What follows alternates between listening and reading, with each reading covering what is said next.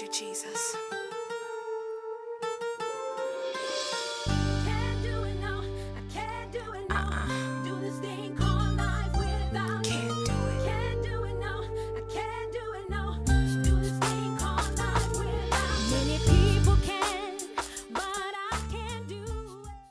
Good evening. My name is Estelle Humphrey. I'm the visionary for Poetic Justice for God Ministry. We want to welcome you to Poetic Justice for God blog interviews. We have a guest today. Her name is Renee-Drummond Brown. Say hi, Renee. Hi. Thanks for having me here. Amen. And my co-host today is Miss Rosie. Hello, everybody. So, Renee, you've been a poet for how long? Can we talk about how long? How many years? It's a lifestyle for you. Amen. Amen. It is a lifestyle for me. And I'm going to say when Rosie and I went to school back in the day, I always didn't get fair treatment in some of those classrooms. So I think I was a poet there. I think I started going off into my own land from listening to Dick and Jane and Spot and Go Run and this and that. I had poetry in my head, I'm going to say early as 5 years of age, but Amen. Kind of a shy child. I didn't share my poetic works with anyone. You have a new project out called Paper Dolls. Tell us a little bit about that. Yes. Actually, I published a book yesterday. It was Me, Myself, and I poems by Renee-Drummond Brown. But Paper Dolls is one of my newer projects as well. And that book was written for women and children who live in abusive situations, and men, because they can be victims too of domestic violence and violence in the home. So this book just encompasses just a variety of, I'll say, a potpourri of different things that go on in the home when domestic violence is present. Looking at your book that I'm in love with, Bridge Over Troubled Waters. Yes, yes. So you mentioned that era that you grew up in. Your era was the sacrifice for my era to be able to go to school, segregation, to be able to go to school with the Caucasian children, yes. as I call it. And it was a blessing. You was that sacrifice. And you experienced, even in that era, the difference between the two water fountains back in the South, the black and the whites, the water fountain, and how dirty the water fountains for the black people was. You experienced that. And you was our sacrifice. So when we were able to go to school and become more educated, it was a little bit more freedom. Brown versus the Board of Education helped as well. So looking at this book, Bridge Over Troubled Waters, my God, it's just a genre of empowerment, educating, and, dealing with crime, Black crimes. I want to speak on one of the poems, Black Crimes Matter. It's a movement to me, and I know you wrote it a while back, but Wildfire Publication Magazine did an article. You published this poem in that magazine. Tell us a little bit about the inspiration behind that. Well, Black Crimes Matter was written because I had a heavy heart with a lot of our youth, with our Black on Black crimes in our Black communities, and just youth period, but mainly our Black youth and the crimes. I have a little funny story though about this poem. My daughter, Dr. Renee Brown, was the director of a hometown youth camp. And I thought, great, I'll go to her job with her one day and get some of her counselors to do the double Dutch jump rope. And I would read the poem and keep moving back and forth as if I'm getting ready for my turn to jump in. So I got through the poem, and at the very last line, a little gnat flew in my hand, and I hit it, and it messed up, of course, the whole video of the poem. So the girls got started again with the rope. So as I said, this poem was Black on Black crime. So it was really relating to a Black child being murdered in the streets and our call for justice. Do we march? I asked the question at the end, or do we turn our heads at this time when it's our crime, our stuff? Well, when we got ready to take the second take of the video, little Caucasian young lady, she was my daughter, worked for my daughter. She jumped in the video and said, oh, I'll be the child lay on the ground and I'll be the dead child. That changed the whole trajectory of this poem. So it was done.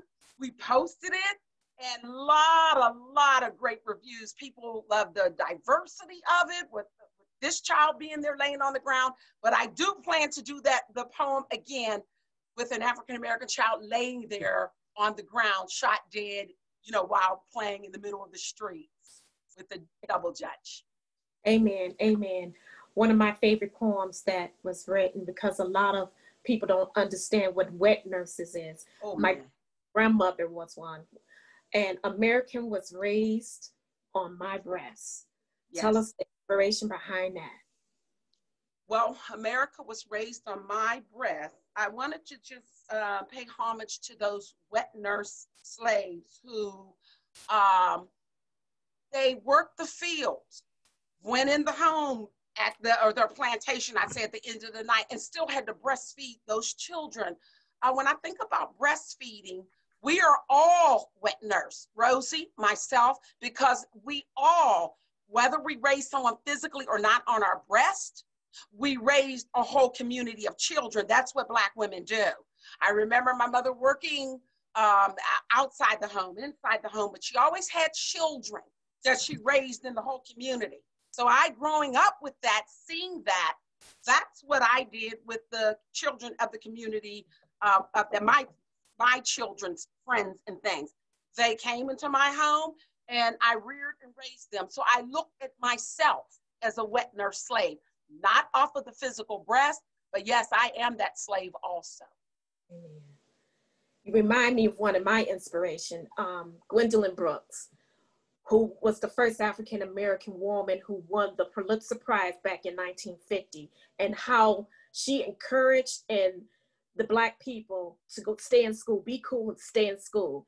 Yes. That meant so much to me when I was coming up in school. You remind me of her. And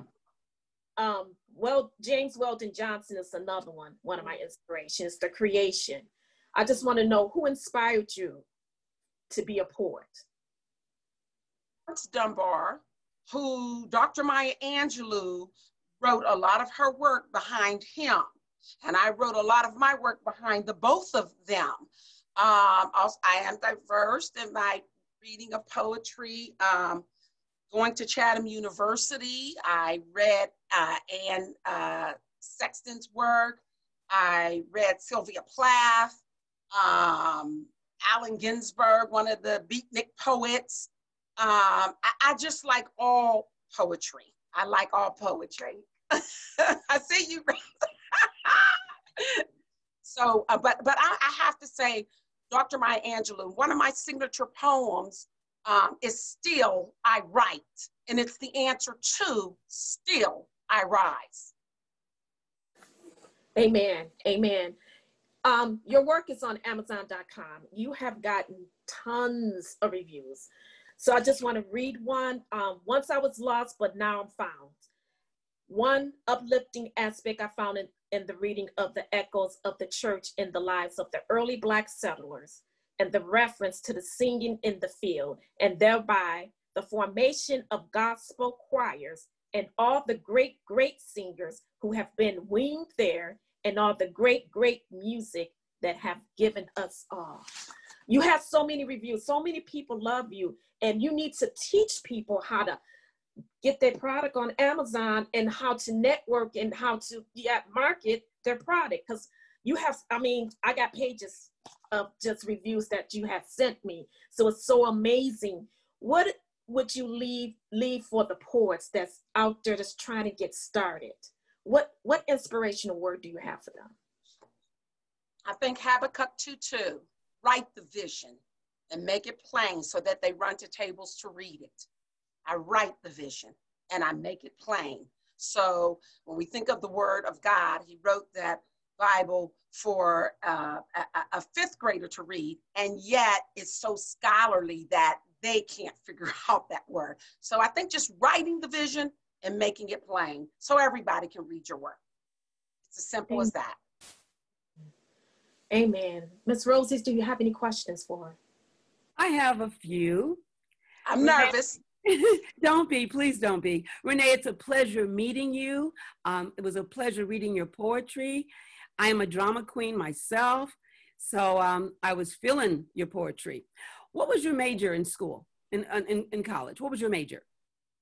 Well, I received an associate's degree in Christian ministry from the Center for Urban Biblical Ministry, Geneva College. I received my bachelor's in Christian ministry leadership with a minor in biblical theology studies. Wow. And then I received my master's from Chatham University in creative writing, literature, with a specialization genre in poetry. Okay, I could feel that. That's why I was wondering where all this came from. My major was English. My minor was theater. So that was my first degree. I've got several, but yeah, so I understand. So I was trying to figure out, how did she do this? And this is also a gift. So Yeah. you are combining your college, your education with your gift, because I don't think anybody could just learn how to be a poet, learn how to write. I loved your two poems, How Dare You, which is like an attitude poem, because that's my attitude. How dare you? And the other, X Marks the Spot. They both remind me of poems that may have been written during the 60s, because these are things or how we felt during the 60s. Have you ever performed your poetry, or these poems especially? Have you ever performed these two poems or considered doing a video? I've done a video. X Marks the Spot is on my Facebook page. I've also read that one of my professors invited me to Whitewell Bookstore, and my daughter, Dr. Renee-Drummond Brown, videoed that there. So that poem is actually on video also. And I'll repost it on my Facebook page so that you can actually see those poems. Thank you, because I can see those. I can see them. Great, I'm glad you did that. Have you considered putting your writing to music, or putting it to another genre, like a play or something? I have. I've been praying a lot about that lately. I have some irons in the fire, I'll say, but I like to perfect, if you will. No one's perfect about anything but my craft. And so I'd like to learn a little bit more before I kind of go out in the deep with doing something like that. I thought about like even a novel, but maybe some short stories, individual stories, before I go into a full-blown novel. I'm one like that. I like to sit back, like to analyze and see kind of people's thoughts and what I need to do to perfect it or to get better at what I'm doing. So maybe I'll do like a short story book and start there. But I would like a play, yes. Okay, a play and then a movie. Okay. Hint, hint. Well, those are my questions. I can't think of anything else I'd like to ask at this time, but I will definitely be getting in touch with you. Oh, yeah. Thank you so much for sharing. Thank you. I want to say thank you to Renee-Drummond Brown, to her family that was actually online with us. The first time having visitors online with us when we're doing our interviews. I want to thank her family for joining us as well. And just want to say, God bless you, Renee. We always close with a prayer. Before we close, I'd like to can I do a poem for you? Yeah. That short one, I'd like to do. Rosie. Thank you. That's so nice. This poem is related to the shoe. We think of the shoe. And it's titled, All God's Children's Ain't Got Heavy Shoes. God placed his heavy weight in my shoes. Therefore, my feet and I shall not be moved or complain.